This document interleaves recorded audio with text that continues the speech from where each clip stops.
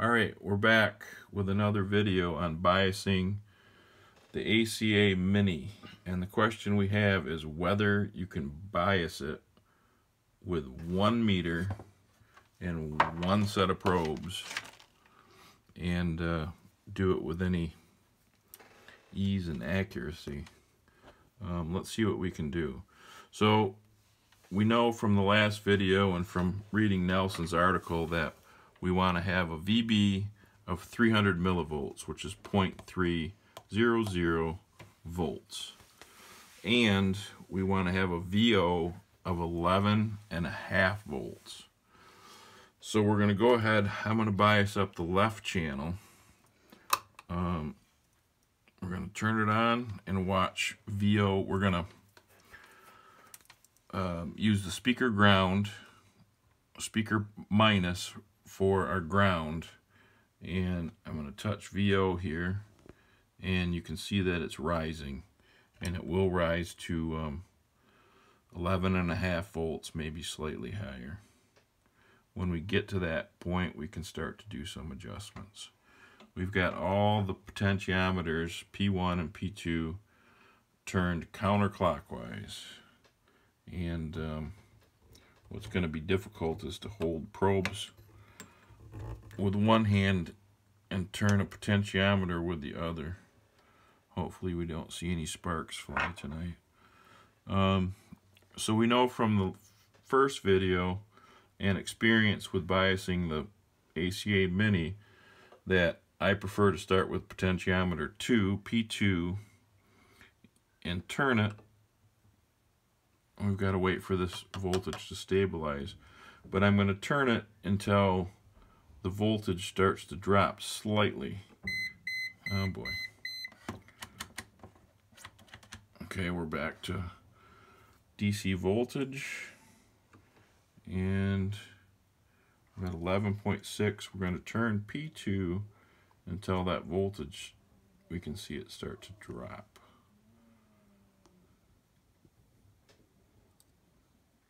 And there we are. And for us, on this particular amplifier, that's at about the 3 o'clock position. So we know we can go, if we can get at it, we can get up to P1, and we can turn that to about the same position, 3 o'clock. And we'll take a look at our VO and VB and see what we've got. So we've got 11.8 volts, and on VB we've got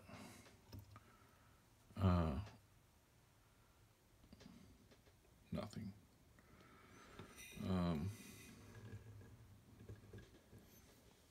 So we'll start to turn P1 until we start to get a little bit of voltage running through. Now we'll take a look at VO, and that's dropped, come up considerably to 12.5.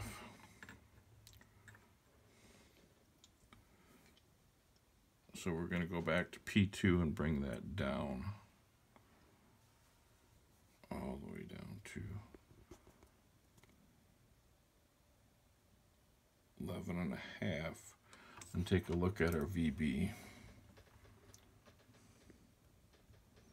And we're at 0.086. So we're getting there. While we have our meters on VB, or our probes on VB, let's go back up to P1. Oops, I must have lost it here. So we're at 123 millivolts.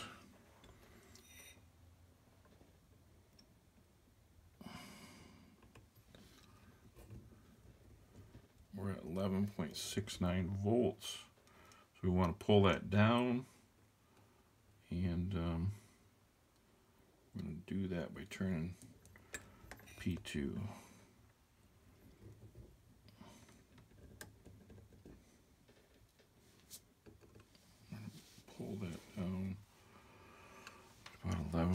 174 and then see what we've got on VB. 174, that's a good stopping point for now to let it warm up. I forgot to say this, but our goal was to bring it up to 150 millivolts and then let it warm up there for a while. So we're going to call it good at 175. We're going to shut the video off for a second and watch things drift. We're back after about 7 or 8 minutes, and we're going to take a look at VB, and you can see that it's drifted up to 193 millivolts. So our goal is to get to 300 millivolts, but let's go to 250 millivolts first, let it set for a little bit, and then move up to 300. So I'm going to go back to VO,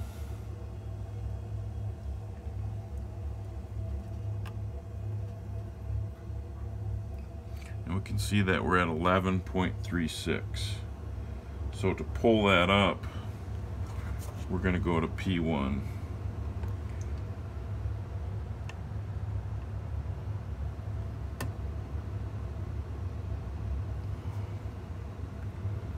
And pull it up so high, check VB. Oh wow, that really pulled this up.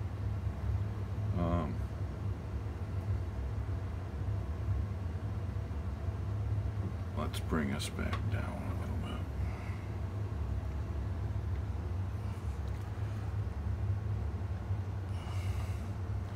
That's better. And our VO,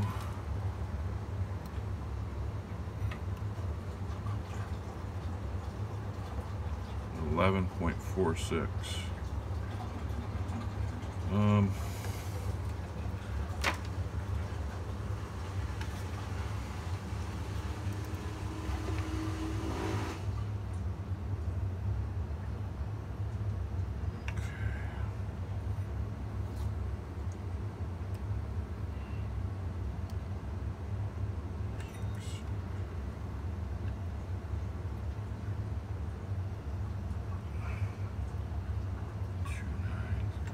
We're at 11.46. We want to bring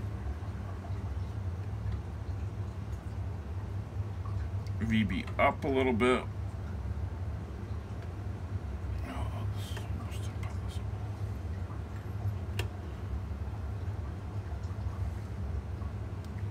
It wouldn't be this hard, but I've got these keystone test points installed. If it were just a regular board, the tip of your probe would rest in that little hollow, and it would be much more stable. Let's see where we're at now. So we're at 257, and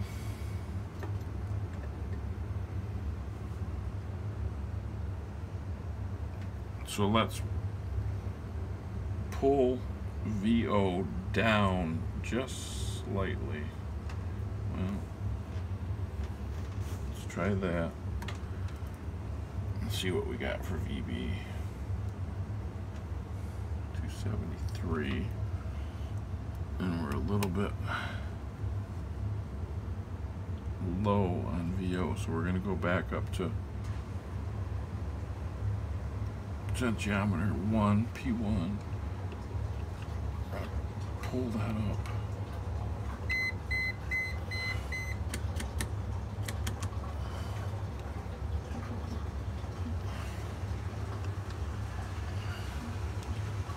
Let's pull this up. 11.5, and then see what we have for. Oh, we're getting close. We were at 11.5, so we could.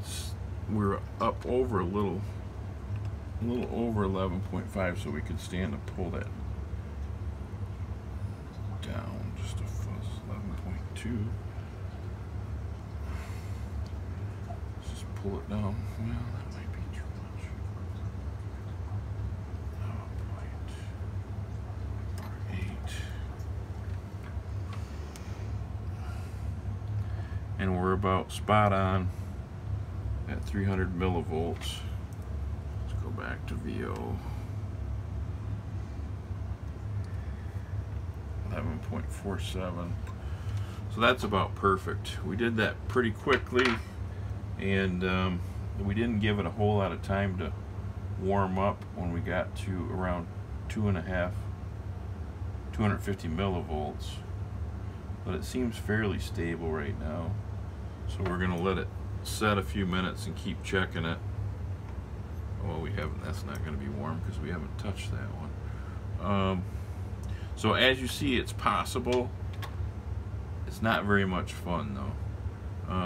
I'd highly recommend 2 meters, and I recommend putting something, whether it be these Keystone 5006 or even just a piece of wire or resistor scrap lead, and twist it in a hook and solder it in there, and then use the mini grabbers like these guys over here. So it's possible, you can do it, but it's not that much fun. Alright, thanks again. We're out.